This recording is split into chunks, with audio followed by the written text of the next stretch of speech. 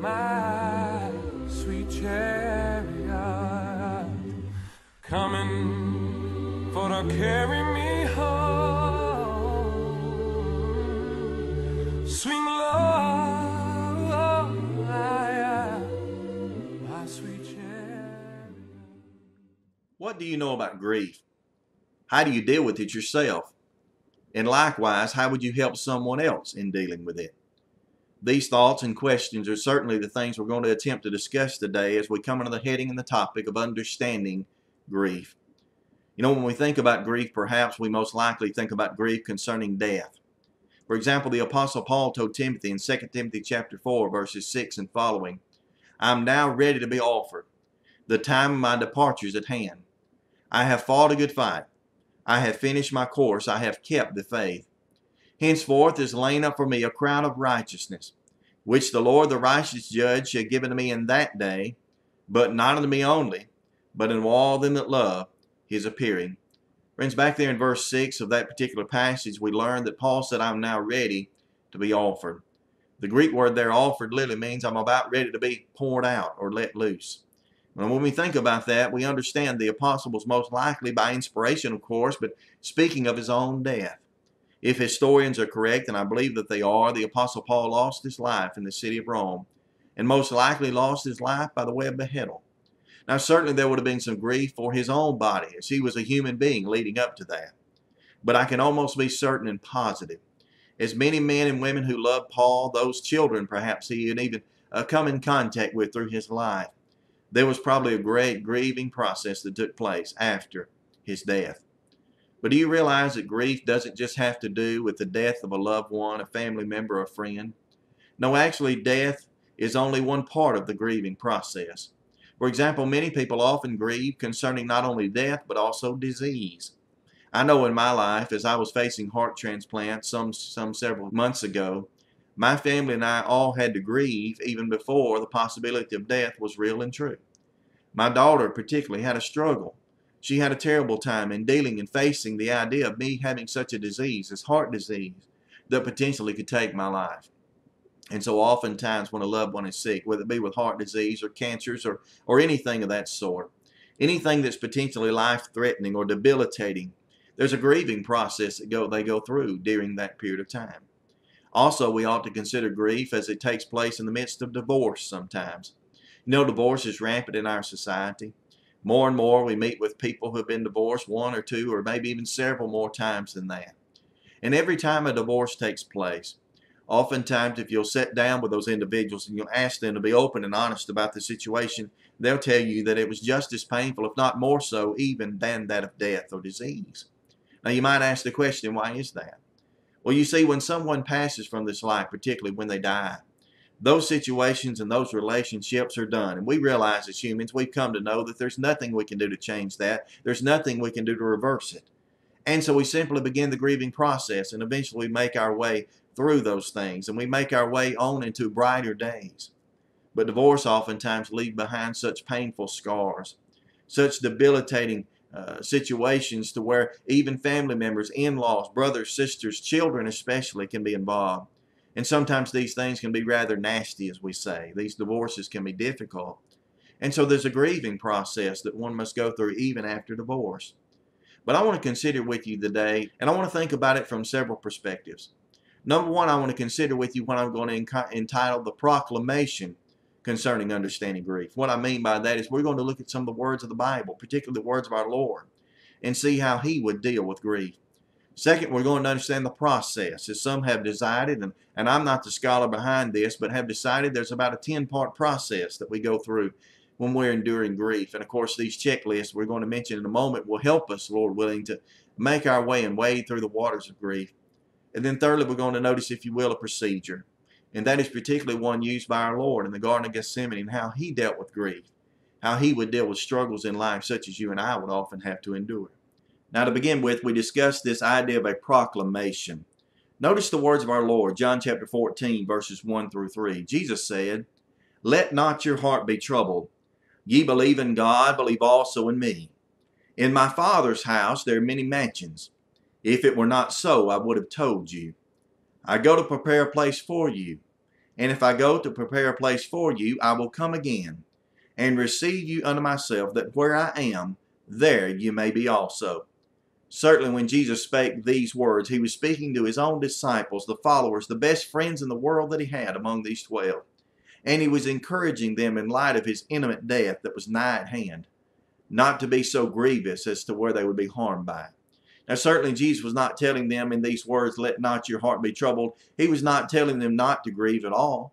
He understood that was going to be a part of the natural and human process. But he was encouraging them not to allow grief to pull them down. Because in the scripture, he went on to offer them hope. He went on to offer them a promise of going and preparing that place called heaven, in the which he would be found, and later they could be found too, if they're only obedient to his word. Now you and I are not those apostles. We're not those disciples among the 12 of that day, but the promise and the proclamation still stands the same. Jesus encourages us in the wake of the death or loss of some loved one, that we understand there is hope. There was hope for them if they were obedient on this side of eternity. And even better than that, there is hope for us. And so I want to encourage you as you go through this, understand this proclamation. Jesus does not want us to be troubled. We also understand and know several other words that are found in the Bible that are meant to encourage us. The Apostle Paul intended to inspire us.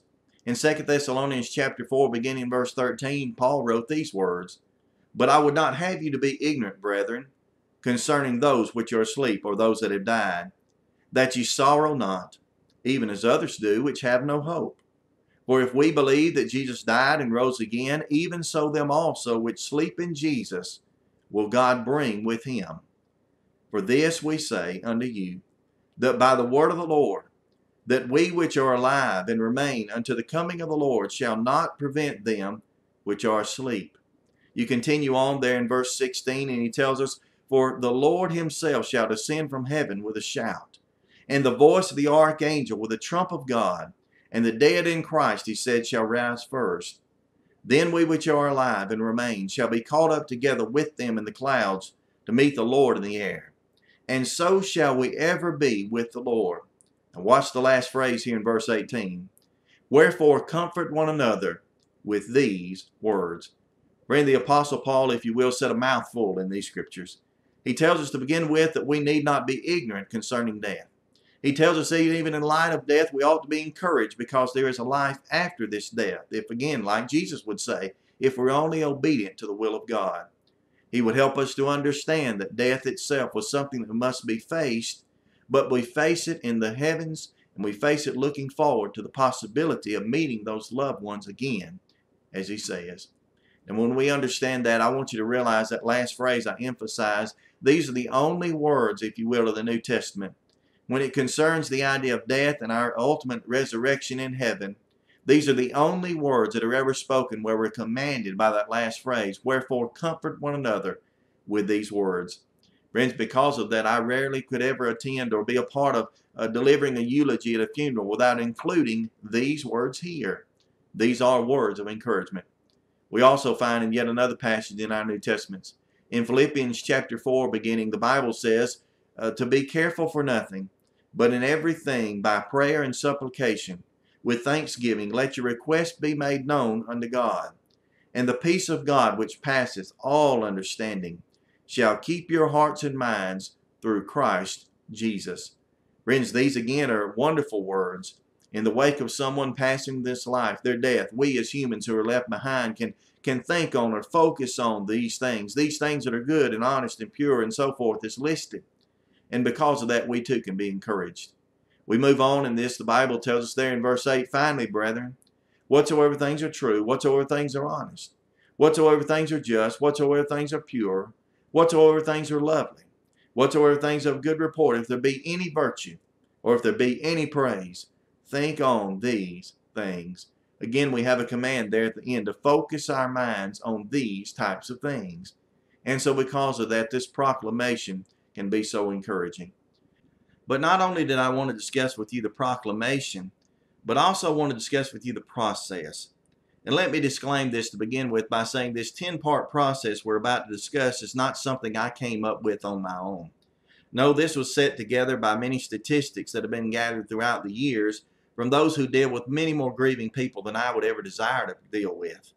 For example, psychologists and psychiatrists and counselors and even Christian counselors who spent countless hours with individuals trying to help them deal with their grief have gathered these things statistically and found out that this is a typical process. As a matter of fact, that's the second part of my disclaimer. That is to let you know this 10-part process is only that which is typical. And that's not to say that if you don't deal with these things in the same way as we list them, or even the same order, that you're atypical or that you're abnormal. That's just simply to say that you're not exactly like anybody else. You're going to deal with grief much differently than I, and much differently even than the next person across the street or down the road. You'll deal with it much differently than anyone that you know. Even close family members are going to deal with grief in various different ways. But this is a typical 10-part process through which we can measure our grief, and perhaps we can even in some ways track it, if you will, to see how we're doing on the process as we move from a normal day, as we're going to mention in a moment, back to the point of life where we think we can move on and go on with our lives. And we have to understand what takes place in between that. The beginning part of the process, and I put this on the screen each time, is the idea of normalcy, believe it or not. That's just simply to say that when the grieving process begins, it always begins with life being as normal as it always has. Maybe you're going about your day. Maybe you're doing things just as you always did. Maybe you've gone to school. Maybe you've gone to work. Maybe you're around the house doing some work. Maybe you're out shopping, whatever it is. And suddenly you receive news that some loved one, for example, has passed. You receive news that someone has been diagnosed with a debilitating disease, or maybe you're faced with, unfortunately, as many are in our society today, the idea of divorce, where your spouse comes in one occasion and just says, I don't love you anymore. I want a divorce. And we understand how difficult that can be. But all of these grieving processes start with that one thing, and that is normalcy. But from the normalcy, you find the news, which is what we just mentioned. The hearing of the words, someone has passed, someone is sick, someone wants a divorce. That news can oftentimes be terrible to hear. And that's a part of the grieving process. And as you move forward in that, you're also going to be faced with yet another part of the process, and that is the idea of disbelief. You know, particularly in the idea of death, when you hear that news initially, when that phone call comes or when that loved one stops by to let you know whatever that case is, you simply want to say, I don't believe it. It's not possible that this person could have died. And sometimes we hear people saying, you know, I just talked to them a few minutes ago or yesterday, and I could remember the look on their face, and I know what their plans were, and I know what they plan to do for today. We simply don't want to believe it. Someone has rightly said concerning death that we as human beings are the only creatures that God created who are aware of death, and we're doing everything we can to stop it or to ignore it. And I think that is the case. But oftentimes when we move through this from normalcy to the news to the disbelief, we oftentimes move yet another step in the process, and that is to the idea of shock. Now, particularly concerning death, this takes place in the loved one's hearts and minds, maybe the day of the funeral or some days after. And that is that we're just so shocked by the news that we can hardly imagine that it's actually taken place. Oftentimes after a funeral, and I've heard many people say this, I've even thought it, to be honest, we see family members there at the funeral, maybe at the funeral home or at the graveside or the church building, whatever it is, and we meet with them and we talk with them, and maybe we even share a laugh or a chuckle, and we leave that place telling everyone around us, oh, they're doing so well. They're doing surprisingly well. I'm shocked by how well they're doing. And although we honestly believe that, we want to believe it certainly, in the hearts and minds of the individuals who are suffering with this grief and dealing with this whole process is simply shock that is set in. They cannot understand it. They do not yet comprehend it. And because of that, they're simply in a state of shock. And so inwardly they're hurting. Inwardly they're suffering. Inwardly they're having difficulties. But outwardly, because of their shock, you and I may not notice from the outside. But in behind the idea of shock, we oftentimes find guilt.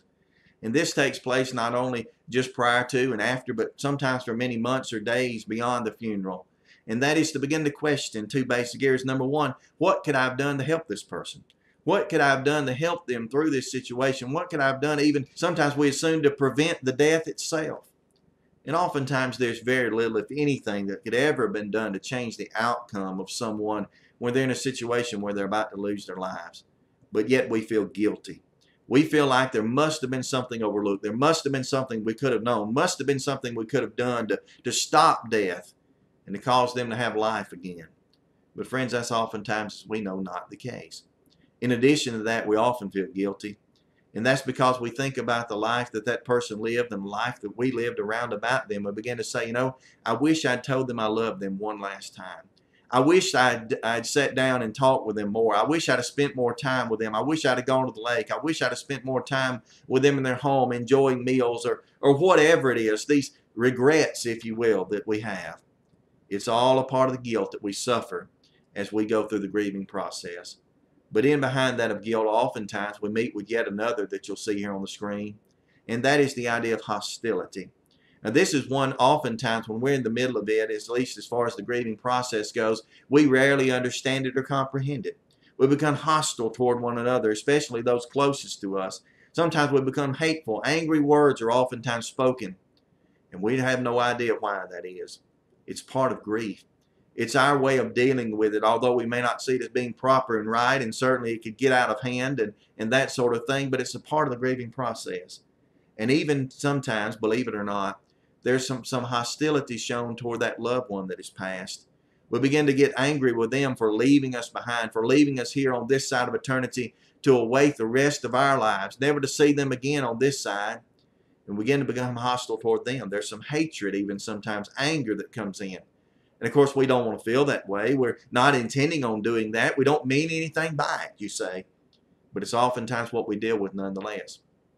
But in addition, the idea of hostility, you move yet another step in the grieving process. You oftentimes meet with those who are in despair. And that's just simply getting to the point where we typically stay for quite a while too, where we say, I don't know what I'm going to do with my life. I don't know how I'm going to go on. I don't know how I'm going to continue to live and function and go about my daily life without this loved one. It's so terrible to consider, but yet it's something that we often face. And oftentimes, if we're not careful, and especially if we don't have good support from those outside of us, or particularly support from God, we'll stay in that point of despair for so long of a time. And it's such a dreadful place to be. But even at that, we oftentimes move from despair onto sensitivity. And what I mean by that is now we get to basically the opposite of the, if you will, the shock. And at this point, we begin to have our feelings on our proverbial shoulders. We become very sensitive. Anything that is said or done, anything that reminds us, or we at least consider that may remind us of this lost loved one or this person who's left us behind, we oftentimes feel a bit of sensitivity. We begin to cry. We begin to weep sometimes in front of people, and we're so embarrassed by it. We do everything that we can to try to cover it, to try to avoid it, but yet it happens. We become overly sensitive sometimes, at least in the eyes of others. But friends, we must understand each of these steps we discussed thus far and those that we'll complete within just a moment. All of these are part of the typical grieving process. All of these are parts of the things that we all endure from time to time as we grieve. So there's nothing wrong with showing our sensitivity. There's nothing wrong with, if you will, with shedding a tear over a loved one, even weeping at times. And don't be ashamed to do it in front of others either. But not only do we understand the idea of the sensitivity, then if we're blessed enough, we can move from that on to the step called hope. And that's just simply to say that I was in despair, I've gotten sensitive, I understand that, I've been there, done that, but now I can see that there is hope. And oftentimes this hope is found in just the hope and desire, which that's all that hope is, desire coupled with expectation that I will be able to function in life. Maybe you've seen signs in your life. Maybe you've seen certain things get back to somewhat of a normal state. And so now you see the hope. As we often say in the Americas, you see the light at the end of the tunnel. And that's where we all desire to be, doesn't it? At least when we have hope, at least when we have something to expect and desire at the same time, we seemingly have a little bit of life, if you will, put back into our proverbial lungs. But as we move on from that of hope, we finally get to the final step, and that is a step I can simply entitle as moving on. And that's only to say that now, as we've gone through this, we began with normalcy. We moved on through this, we heard the news. We found ourselves in the midst of great disbelief, shock. We even found ourselves being guilty or hostile toward other people. We found ourselves in the midst of despair, being sensitive, finding hope, and finally, we have an opportunity now to move on with life. Now, friends, I want to emphasize in this, we're not to say that if someone passes from this life that we'll ever look back and say, you know what, I'm just going on my life. I don't need them. I don't care for them. I don't love them anymore. Certainly that is not the case. We have to be very careful that we don't attempt to make it to this part of the process, yet the 10th step, much too early. We don't want to skip so many steps between it that we get to a point, as I've seen one man do. His wife passed away, and just within a few hours of the funeral, he wanted everything out of the home. He wanted every remembrance, every picture off the walls that reminded him of his dear wife that he had had for so many decades. Friends, he was trying to move on, but it was much too early for him. Thank God for him that he had a loving family that saw what was happening and that encouraged him, and even in some cases stopped him from doing that, so that when he came to the step of moving on, finally one day he would actually be able to do it. So again, I want to remind you of these things. I want you to understand this is but a typical process. And this is a process through which we all go, but yet not maybe all in the same order. Not certainly do we have to go through each of these 10 steps to be successful, but it is a good measuring bar, a mark through which we can measure ourselves to see how we're doing. When we're in the midst of grief, I've been encouraged people in the past in using this same 10-part process or this list. Take these things, put them on your refrigerator, put them somewhere where you'll see them daily, and watch yourself go through steps 1 through 10. And every day that you find yourself moving into yet another step, be encouraged by that. Have yourself a little celebration in your mind at least, and tell yourself, hey, today I'm not a 4. Today I've made it to the step called 6. Or today I'm not a 6, I'm an 8. And you look forward to the day when, Lord willing, you'll become a 10. But at the same time, let me say this also. If you ever find yourself seemingly reverting back, don't be discouraged by that. It may be only for a moment or a short period of time, and there's nothing wrong with going back and backing up from that, moving on, going back and having some of those thoughts of hostility or despair or disbelief or shock, whatever they were. It's okay to go back, but always look forward to moving forward and eventually to moving on. Keep that person's heart, keep that person's mind at hand within your heart, love them forever, and continue on with your life as best that you can. Now, not only did I want to discuss with you today the proclamation, also we looked at the process, but finally I want to close by talking about the procedure. And I pray for this one, you'll go ahead and be grabbing your Bibles. Perhaps you can even pause the video and do so. And I want you to take view with me of one text found in Matthew chapter 26, beginning in verse 36. It's an instant in our Lord's life that was recorded. That's probably the most awful scene that man could ever view. It's an instance where our Lord himself had made his way into the Garden of Gethsemane and was about to be taken by those Roman soldiers so that in the morning the process of his crucifixion might take place. Now the Bible records for us that Jesus was so grief-filled or sorrowful that it was even unto death. That is to say that Jesus had become so grieving, so grief-stricken, that death itself could have come upon him. The Bible also records that during that evening the stress from that grief was so high that as you were, the capillaries perhaps had burst from his forehead, and the Bible records that his sweat was as it were droplets of blood. And so certainly it was the case that he was grieved perhaps beyond what many men could even imagine or comprehend, and certainly beyond what we would ever desire to endure. But in Matthew 26, beginning in verse 36, if you'll read with me, we'll find out something about how the Lord endured. That is the procedure that he used to endure that grief on that fate-filled night. Here in verse 36, the Bible reads and says, And then cometh Jesus with them unto a place called Gethsemane, and saith unto his disciples, Sit ye here while I go and pray yonder. And he took him and 2 sons of Zebedee, and began to be sorrowful and very heavy. And then he said to them, My soul is exceeding sorrowful, even unto death. Tarry ye here and watch with me. Verse 39. And he, that's Jesus, went a little farther, and fell on his face and prayed, saying, O my Father, if it be possible, let this cup pass from me. Nevertheless, not I will, but as thou wilt. Verse 40. And he cometh unto the disciples, and findeth them asleep, and saith unto Peter, What, could ye not watch with me 1 hour? Watch and pray, lest ye enter into temptation. And the spirit indeed is willing, but the flesh is weak. And he went and prayed again a second time, and praying, saying, O Father, if this cup may not pass away from me, except I drink it, thy will be done. And he came and found them asleep again, and their eyes were heavy. And he left them and went away. And he prayed a third time, saying the same words. Then cometh he to his disciples, and said unto them, Sleep now, take your rest, Behold, the hour is at hand, and the Son of Man is to be betrayed and into the hands of sinners. Rise, let us be going. Behold, he is at hand that doth betray me. Now, certainly, this is the account, as I just stated, it's the account of Jesus in the Garden of Gethsemane. But I want to point out this procedure, as we're calling it, because there's several things involved here that Jesus took part in order that he might make it through his grief.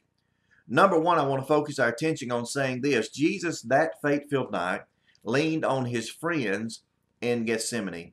There, the Bible listed in verse 37 several of those friends. As a matter of fact, 3 of them that were in the midst of his inner circle that Jesus had with him on that night so that he might endure. You remember there on the one occasion he came back to them and he said, could you not even watch with me 1 hour? You see, Jesus, although he be God in a body, if you will, God himself placed within that body, John 1 and verse 14, at the very same time he was human. At the very same time, as the Hebrew writer tells us, he was willing to suffer the same afflictions that you and I. He endured the same pains. And during that period of time, he needed his friends. And I think we need to underline that in our minds. When you're enduring grief, whether it be by the way of death or disease, or as we said, even divorce, to find a friend that you can stick with, to find a friend upon which you can lean, is going to mean so much to you in those days. And certainly, if we see it from that perspective, we ought to understand it's good to try to keep friends, to try to be with friends, so that when these hours should fall upon us, when these hours should come, that would have those individuals to help us. But I want to add to that we, as those looking on from the outside, maybe we're not enduring the grief, but certainly someone we know and love is, we need to be sure that we are those friends. We need to be sure that we are those who are willing to uphold them, to give them a shoulder, if you will, to cry on, to allow them to talk openly and truthfully to us so that we may understand them and perhaps even help them. And so even Jesus himself, he needed to lean upon his friends. Second, not only did Jesus lean upon his friends in the Garden of Gethsemane, he expressed his sorrow. Verse 38 said, he was sorrowful even unto death. And so we understand by that Jesus, yes, he endured very difficult times as his life was about to close. He endured great stricken times of grief when he would have to endure just as others would. You remember the scripture there in John chapter 11 and verse 35. It surrounds the death of his good friend Lazarus. And of course, Jesus, knowing what he would do, that he would raise him from the dead, the Bible says there in the shorter verse of the Bible, not the shortest, but the shortest in the English at least, it says, and Jesus wept. There we understand Jesus once again was willing to present his sorrow. And I'm afraid that's what we oftentimes miss. We mentioned a step just a few moments ago as we discussed the idea of this process. A time enduring the shock when we rarely want to reveal our grief. We rarely want to show our sorrow because we don't want people to take much time or to bother with us. Maybe we're ashamed of that sorrow. Jesus was not. Jesus was so stricken with his grief on that occasion, you can just see the tears flowing from his cheeks, the agony which he was enduring on that evening. And Jesus was willing to express that according to verse 38. But likewise, we learn yet a third thing about him, and that is Jesus at that time looked for solitude. Verse 39 tells us that Jesus went apart from them. He put space between he and them. Luke's account, Luke 22 and verse 41 says that Jesus went a stone cast from his friends. And so although it be the case at times, yes, we need to be surrounded and lean on our friends, at the same time, sometimes we just need a moment of solitude. We need to be alone. And this is so important. You know, I think when we're enduring grief, we do look for those friends oftentimes, and perhaps, and Lord willing, they are there, but sometimes we spend too much time with them. We spend so much time with our friends and our family members that we tend to distract ourselves from the grief process in which we must endure, we must pass through. And so we need those moments of solitude. So there's several things involved here. Number one, we ought to be willing to take those moments of solitude, to spend time alone. Of course, we realize we're never alone completely. God is in our presence. God is in our midst. And certainly through the scriptures, we have definite access to him, that and through prayer. So we ought to take advantage of those moments. But second, again, as we as onlookers, we need to be willing after a certain period of time, perhaps say after a funeral, maybe give it 2 or 3 days, and then we need to step away. We need to allow those closest family members, maybe that spouse or those children or those grandchildren, we need to allow them that alone time, that moment of solitude where they can endure this sort of grief. Now be ready to come back, be ready to assist, be on call, if you will, to help in any way that you can. But allow them those moments of solitude. It's going to be so important. We typically make the mistake of trying to crowd someone out, trying to be there every moment. That's not really what we ought to do. But then fourthly here, I want you to realize, and this is most important perhaps, and that is that during this time of grief, Jesus prayed to his Father. Both verses 39, 42, and finally in verse 44 even records, and yet he prayed the same words a third time. Jesus prayed to his Father. Now I've often thought about it like this, and I know this must be the case, it must be true, and that is that if Jesus, the very embodiment of God himself, as I call him God in a body, if Jesus prayed to his Father, certainly you and I must. Certainly if Jesus found the need, if he found the willingness to pray to God the Father in heaven and to beg of him the things that he would ask, certainly you and I must be willing to do that. But you know, I'm guilty, I'll admit. Myself, I'm guilty of not being willing to pray for myself. I enjoy praying for others. I find that to be a privilege and an honor. But oftentimes I have to have it pointed out to me by others as they see me or hear me praying. They ought to say, and they do, Jim, you need to pray for yourself in this. You need to add yourself, your health, your situations, your sorrow, your grief, your stresses, whatever it is, add that into your prayers. And so Jesus found a great need to pray. That's the closest connection to God that we would ever have. As a matter of fact, our Lord recorded in Luke chapter 18 and verse 1 that men ought to always pray, he said, and faint not. It's certainly the case that prayer is powerful, and it's certainly the case that you and I ought to take part in it. And then finally here, I want to note with you this one, and this one's so important too. And that is in verses 39, 42, and 44, in the midst of these prayers, Jesus accepted the will of God. You know, that again is something that we're unwilling to do, especially in light of death or disease or divorce. We typically ask, why God, why me? We typically might blame God, or some even become angry at God, and they say, God, I don't understand your will. I don't understand what the point of all of this is, and so I'm going to be angry with you for that. I'm going to despise you, whatever it is, or at least I'm going to turn a deaf ear to you for a while, some would do. And we should never get to that point. But we should always be willing to accept the will of God. That is God's plan, God's ways. You know, we study in the Psalms that God's ways are much higher than our ways. That is, our ways of thinking, the way that we see things through our finite minds, do not take hold of the bigger picture. The Roman writer, Romans chapter 8, tells us that God is putting all things together for good. And so certainly it is the case that God has the best intentions for us as humans. God has the greatest desires for us, and he hopes and prays that we will see it his way eventually. And so there are several things involved in this procedure. As we mentioned them, number one, Jesus leaned on his friends. Take time to lean on your friends. It's important to you. Number two, Jesus was willing to express his sorrow. And certainly we must do that. Don't be ashamed because you're in the midst of grief. It's a part of life. It's a part of the process through which all men will eventually go. Don't be afraid, as Jesus did, to find and look for solitude at times. Separate yourself from other humans. Allow yourselves those moments, hours, or even several days. Take time to be alone, just you and God. And then we notice how Jesus was willing to pray to his Father. Certainly prayer ought to be a part of all of us in all of our lives every day, but especially when we're in need such as these. And then finally, be willing to accept the will of God. Jesus did. Jesus knew the Father had a plan in store for him, which ultimately we realize and know was to be the Savior of the world. So it's my prayer today that as you begin to understand grief, that you would understand it in light of and what we discussed, the proclamations, the good news about death and dying and disease and divorce even, and how it is the case that in the midst of our grief, God seeks to encourage us. That would understand the process through which we go, those 10 steps we mentioned, and understand that from the idea of that news being found out, if you will, that normalcy of life, moving all the way full circle back to moving on. That's where you seek to find, that's where you hope to find yourself at least eventually. But understand that those steps, the part of that process that we endure, will be there, and we must trust that we can endure.